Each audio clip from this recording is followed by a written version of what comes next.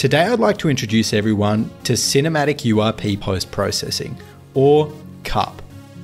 CUPP is a tool that's designed to work specifically with the universal render pipeline in Unity, built from the ground up for URP in order to achieve maximum compatibility and performance.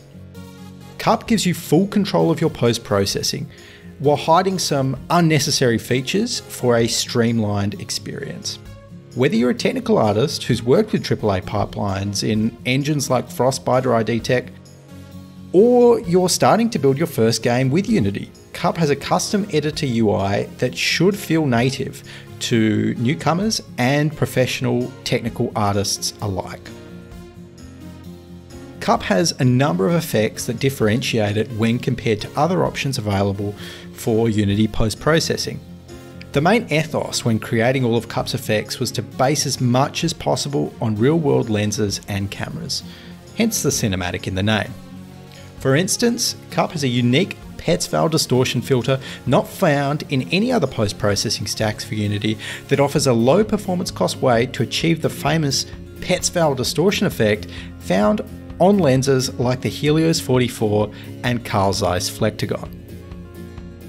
As well as all the standard effects you can expect for a realistic game and post-processing, CUPP offers a stack that supports gameplay designers as well.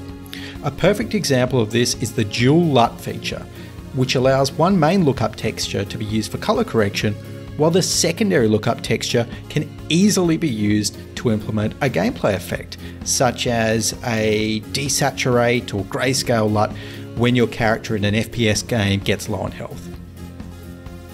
But perhaps the most important thing about CUPP is the philosophy behind continued development.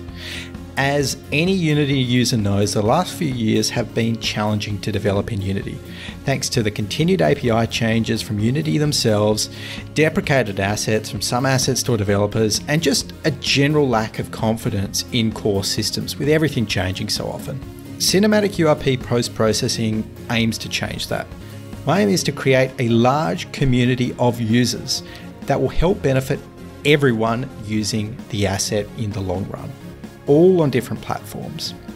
Unlike other post-processing assets, CUPP's pricing is designed for the maximum success of its users, not maximum profit.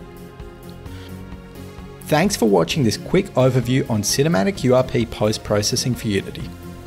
If you're interested in purchasing CUPP or would like to ask a quick question about it, please head over to the Unity forums or the Unity Asset Store.